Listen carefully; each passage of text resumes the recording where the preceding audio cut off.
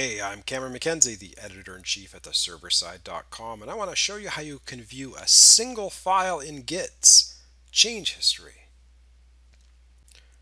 So here's my repository over on GitHub, and here is that repository on my local file system.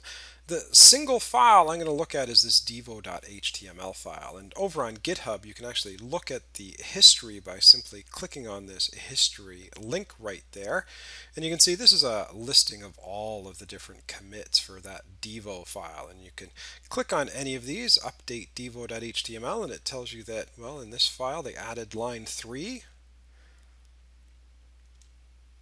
And it looks like on this line they deleted lines 4 and 5 and replaced them with these two lines, and specifically looks like we added a comma and added the word tails instead of stales.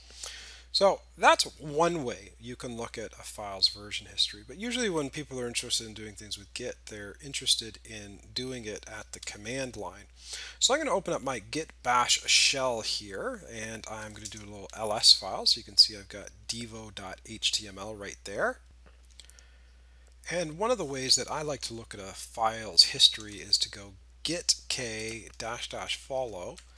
-- follow is important. It'll work without that, but if your Git file has been renamed, it might not find information about the rename. So add the -- follow in, and then you just put the path to the file. That's just devo.html here. And now you'll see that this tool comes up, that it's the Git GUI tool that shows me all of the history of different commits. So you can see right here, we created devo.html, looks like it was on the cool new feature branch. Then we added a line, you can see the green plus there for a line added, updated a file, more updates, looks like this line was deleted or at least replaced with this line here. That line wasn't touched, these lines were added. And it looks like we switched to the bug fix branch, so notice we've got a new branch there. Some punctuation and spelling, so some lines changed, some lines updated, and then a couple of commits here. Looks like we switched to the lyrical fix here, where we deleted these two lines and replaced them with these lines and a few extra lines as well.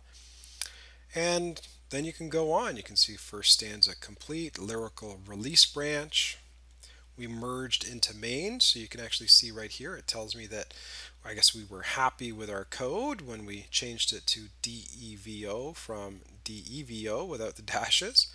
We were happy, so we did a merge into the main branch, and there we go. I guess after going to the main branch, somebody said that that was a classic song and it was changed.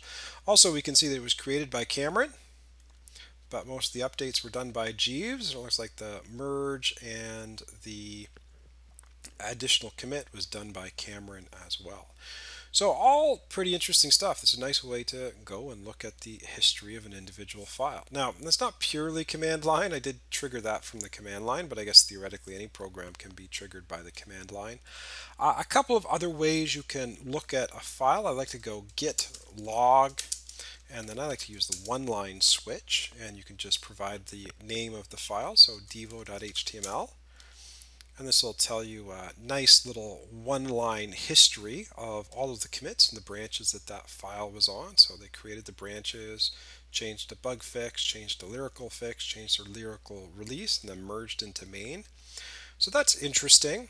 It doesn't give you information on what changes were made, so you can actually get the git log to go even deeper. So I like to do this, git log, always do the follow, -p, and then say devo.html. And now going right to the start, where was this file created? You can see that it was created Monday, October 4th. That is it in head. Looks like it is finished there. Somebody's added the words classic, so this is the most recent commit to it. So that's not where it was created. This is the finished. So we are on head. The head is on main.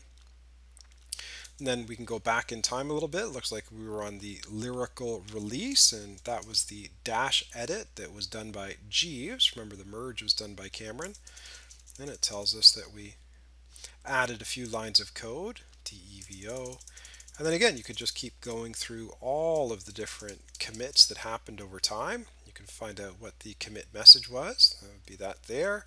You can see what the changes were. It looks like they deleted that line, added these two lines. We can also see the name of the person that did the commit, which was Jeeves, which looks like it actually happened over on the GitHub server.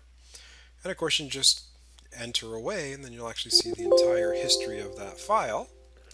A little :Q gets you out of there, and now you have monitored and looked at the entire history of the file.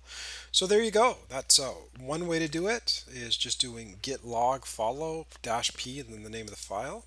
Git K, that'll bring up the Git GUI tool. And then finally, if you're using GitHub or GitLab, you can always come over here, click on the online tab, and see what was changed and what was deleted. And there you go. That's a little insight on how to look at the history of a file that's being managed by Git.